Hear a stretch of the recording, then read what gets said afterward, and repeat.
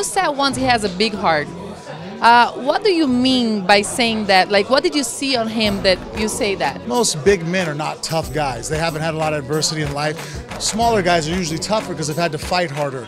They're more like dogs. Whereas the bigger guys, they're used to the big strong guy like a bear. But the minute they start to lose or they get uncomfortable, they usually go away from adversity. And so he's one that's an exception.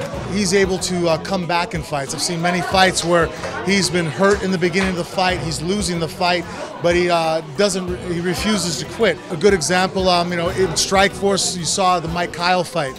Mike Kyle caught him with punches, almost knocked him out. He lost the first round very badly. In the second round, he comes back, puts him on the cage, takes him down and pounds him out and wins. Came out in that third round with a lot of other heavyweights don't have the heart that Bigfoot has, where they would have just gone through the motion. And he came out ferocious and wouldn't be denied and was able to win. So that what makes him a scary guy. Is even if you're winning the fight, I can go out there on the 22nd, and let's say I'm winning all 4 rounds, I'm beating him up bad. That 5th round, he's still dangerous. You can never ever say that Bigfoot's out. He's still going to come after you, and actually, I feel that he gets stronger as the fight goes on. How do you compare the jiu-jitsu of both of you? Statistically speaking, obviously I'm a better submission artist. Bigfoot has had a lot of fights also in the UFC, but very few submissions. He hasn't submitted anybody in the UFC that I'm aware of. The facts kind of speak and they weigh in my favor that I am better at submissions than he is. So do you expect to have this fight on the ground? I expect to try to get it there, but I know he's working with a lot of wrestlers. So I feel that he already realizes that my submission ability is very high level. So I think he wants to keep it on his feet and avoid the submissions, especially because I'm American, down in Brazil. It might not look too good if I submit him with jiu-jitsu. It kind of adds a little bit of salt to the wound. So I feel that he feels that his best weapon are his hands. He hits extremely hard. He has a long arm.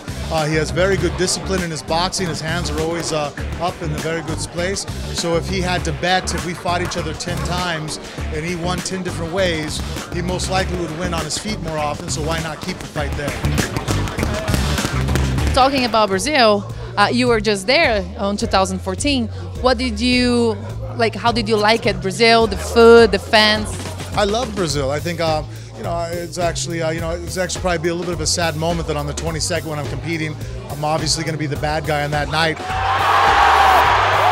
I feel that if I was on this card fighting another American, that I would actually be very much favored and very much welcomed as the home field advantage guy. It's sad that I have to fight a Brazilian in Brazil, but I'm very happy to be fighting in Brazil because it has just a strong influence on my my martial arts background. I love submissions, obviously jiu-jitsu. Biggest influence is Brazil, and so I have a lot of connections there.